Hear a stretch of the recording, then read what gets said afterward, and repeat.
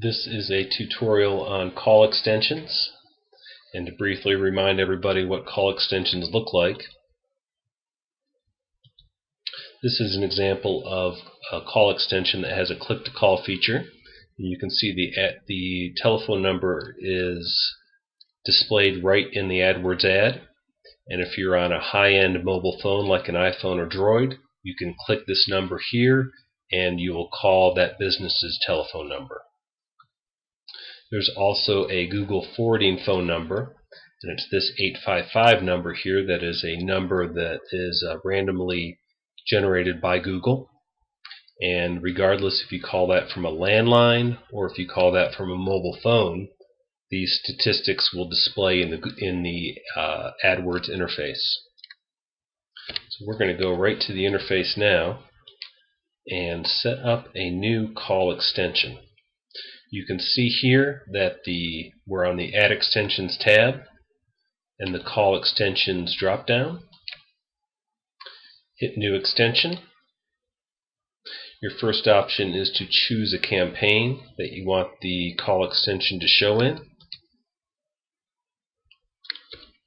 Choose your country, type in your phone number,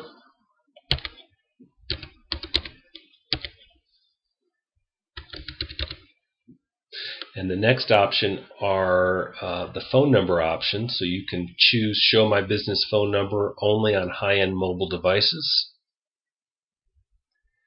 or, and this would be on devices like an iPhone or a Droid, or the one I'm going to choose is the Google forwarding phone number that I just spoke about. And you can see the drop-down menu here says a minimum of $1 cost per call.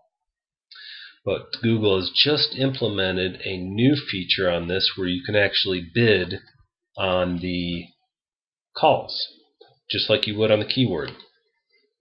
You can see here from the Ad Groups tab that you've got a new feature called Max CPP, which is max cost per phone call. And you can see that the fee is $1, and now you can actually bid on getting phone calls to your business.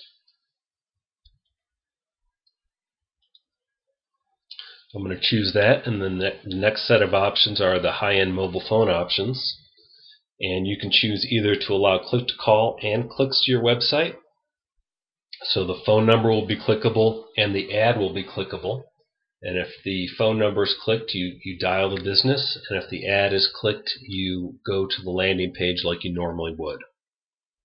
The second option is to allow just clicks to call and not clicks to your landing page. So I'm going to keep that on the first option, and I'm going to save that. And you are ready to go. You've just set up your first call extension, and you can see here the phone number that I punched in and the indication that the forwarding number option is turned on.